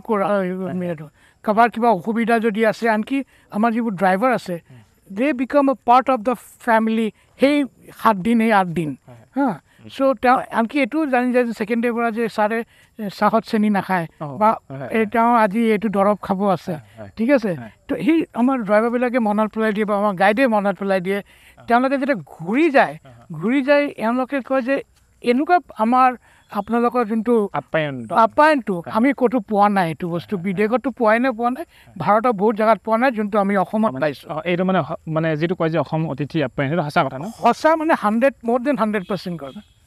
এইটো এটা খুব ভাল কথা নিজৰ জাতিটোক লৈ গৌৰৱ কৰিব পাৰে নিশ্চয় আৰু বিশেষ কথা পাতি নাই মই জাষ্ট সেইটোৱে জানিব বিচাৰিছোঁ যে মানে নতুনকৈ ব্যৱসায়বিলাকত মানে ব্যৱসায়টো যিহেতু মোৰ লাগিছে যে আপোনাৰ কথা পৰা যে এইটো অসমীয়া মানুহৰ হাততে আছে কিন্তু তাৰ বাহিৰেও মানে বাই চান্স মানে বাহিৰৰ মানুহৰ হাতলৈ গৈছে পিছে মই যেনেকৈ কৈছোঁ যে বাহিৰৰ মানুহ তাত গ'লেও আমি যিখিনি দিব পাৰোঁ তেওঁলোকে দিব নোৱাৰে কেতিয়াও নোৱাৰে সেইটো দিবলৈ সেই ক্ষেত্ৰত মই এইটো কাৰণে সুধিছোঁ যাতে আমাৰ মানুহৰ লছ হ'ব নালাগে নিশ্চয় সেইটো আমি নিদিওঁ আমাৰ টুৰ অপাৰেটৰ এছ'চিয়েশ্যনৰ আমাৰ সেইটোৱে যে আমাৰ নিজৰ ভিতৰতে গোটেইখিনি থাকিব আৰু লগতে দ্বিতীয় আৰু সেইটোৰ লগততো বাকী আপোনাৰ যিমানখিনি মানুহ ডেষ্টিনেশ্যনটোত জড়িত হৈ আছে ধৰক হোটেলৰ পৰা ধৰি হোটেলত মানে থকা ৱেটাৰজনৰ পৰা আৰম্ভ কৰি ৰান্ধনীজনৰ পৰা আৰম্ভ কৰি গাইডজনৰ লোকেল গাইডজনৰ পৰা আৰম্ভ কৰি ড্ৰাইভাৰজনৰ পৰা আৰম্ভ কৰি এই সকলোবোৰ ক্ষেত্ৰতে মানে ধৰক হেৰিটো আছেই আপোনাৰ কি বুলি কয় তাততো আমাৰ লোকেল মানুহৰ হেৰিটো আছেই মানে অংশীদাৰটো আছেই গতিকে তাৰ জৰিয়তে তেওঁলোকে কিবা এটাতো লাভ ইকনমিকেলি বেনিফিটেড হৈ আছে তাৰ বাহিৰেও মই জানিব বিচাৰিছোঁ যে অভাৰঅল বিজনেছটো কেতিয়াবা কি হয় আজিকালি বহুত ছেক্টৰত বহুজাতিক কোম্পানীবিলাক সোমাই গৈছে ন সেইকাৰণে মই আপোনাক জাষ্ট বাহিৰৰ হোটেলৰ বাহিৰৰ তেনেকুৱা বাহিৰৰ কৰ্মচাৰী আছে বাট আমাৰ অসমৰ বেছি থাকে সেইকাৰণে আমাৰ সুবিধাটো কি হয় আজি ধৰক বাহিৰৰ যদি দিৱালীত গুচি যায় তেওঁলোকে 15-20 দিনৰ কাৰণে আমাৰ অসমৰ যিবোৰ কৰ্মচাৰী থাকিব তেওঁলোকে কিমান বিহুৰ দিনা 3 দিন ছুটি ল'ব বা দুৰ্গা পূজাত 2 দিন ছুটি ল'ব তেনেকৈ গুচি আহিব তো সেই এডভান্টেজটো আমাৰ আছে অসমত আছে ঠিকেই এই কথাটো একোতে মই জানি ল'লোঁ আপোনালোকৰ কথা পাতি বহুত ভাল লাগিলে আজি মানে বিভিন্ন কথা পাতিলোঁ টুৰিজিম ৰিলেটেড কৰি পিনি আৰু মই ভাবোঁ আমাৰ যিসকল দৰ্শক তেওঁলোকেও এই মানে খণ্ডটি চাই আমাৰ এই খণ্ডটি চাই যাতে ভাল পায় আৰু মই ভাবোঁ মানে মোৰ লাগিছে যে তেওঁলোকে কিছুমান নতুন কথা জানিবলৈ পাইছে টুৰিজিমৰ কথা আৰু যিহেতু আমাৰ মানুহে ফুৰিবলৈও শিকিছে গতিকে তেওঁলোকে ফুৰিবলৈও শিকক আৰু আপোনাৰ ইমান ধুনীয়া ক'ত পাব আপুনি কয় দিয়ক সেয়াই মানে আমি ৰিভাৰ টুৰিজিমৰ কথা পাতিছিলোঁ আজি ব্ৰহ্মপুত্ৰ পাৰ্ক নহয় জানো ইমান ধুনীয়া এটা পৰিৱেশ গতিকে মই আজি ভিডিঅ'টো সামৰণি মাৰিম বুলি ভাবিছোঁ মই প্ৰথমে আজি ধন্যবাদ জনাইছোঁ যে আগৰ ভিডিঅ'কেইটা থাকিয়ে গৈছে আমাৰ মানৱ আৰু জগদীশ যি আমাৰ কেমেৰা টীমৰ হৈ পিনি কাম কৰি আছে এডিটিঙলৈকে সকলোখিনি সিহঁতক মানৱ আৰু জগদীশক ধন্যবাদ মই দৰ্শকসকলক জনাইছোঁ মানৱ আৰু জগদীশক ধন্যবাদ জনাইছোঁ আৰু দৰ্শকসকলকো ধন্যবাদ তেওঁলোকে আমাৰ আগৰ ভিডিঅ'কেইটা চাই আমাক বহুত মৰম দিছে আৰু ভাবিছোঁ যে এইটো ভিডিঅ' তেওঁলোকে চাব আৰু টুৰিজিমৰ বিষয়ে আজি বহুত কথাই পাতিলোঁ মানুহে বহুতখিনি কথা মানে জানিও শিকিব পাৰিব বুলি ভাবিছোঁ আৰু শেষত আপোনাক মানে বহুত বহুত ধন্যবাদ জনাইছোঁ আমাক ইমানখিনি সময় দিলে সময় দি আমাক মানে উপকৃত কৰিলে তাৰ কাৰণে খুব ভাল লাগিল ধন্যবাদ